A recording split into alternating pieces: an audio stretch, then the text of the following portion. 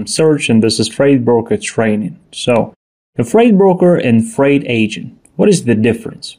Is there any difference at all, or are they the same? That's what we're going to talk about in today's video. And of course, feel free to subscribe to our YouTube channel and don't forget to click on the bell in order to receive the notifications about new videos. Okay, I think we're ready to start. Let's go. Both these professions are actually completely different, and at the same time they are closely intertwined.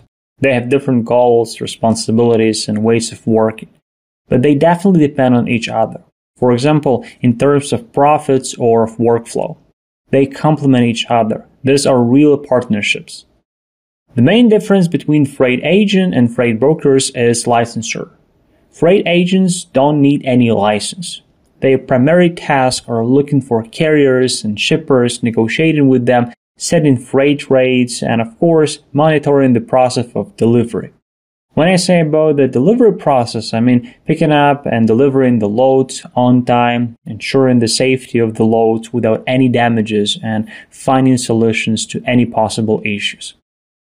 But how can freight agents work without license? A freight agent is usually an individual or a group of individuals who have their own culture. That's why they are able to work under the authority of licensed freight broker. Simply put, freight agents aren't licensed, but freight brokers, on the contrary, can work only if they have a special license by the FMCSA, which gives them the permission to broker's freight. What about their responsibilities? Freight brokers' role is to be like middleman between carrier and shipper. Moreover, they are also liable for the company finance, cargo, managing the shipments, invoices, wages, collecting receivables, insurance, claim settlement, and they always risk because they grant credit to customers. One more difference, the fact that, as I already said, freight agents are typically like independent contractors or, in other words, business owners.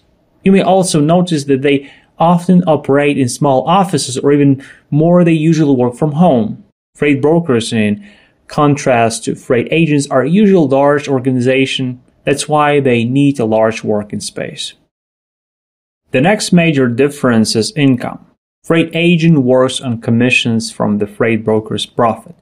Usually it ranges from 50% to 70% or from 60-40 to an 80-20.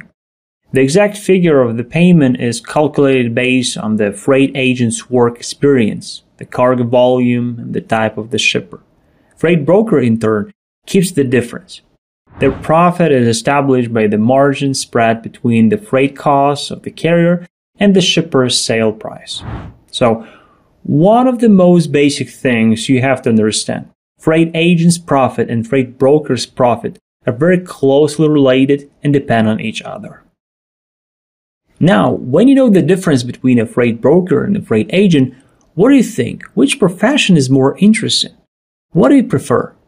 Please write in the comments. Well, that's all for today. And of course, subscribe to our channel. Click on the bell so as not to miss new educational videos. Let's develop in the trucking business together. See you soon. Bye.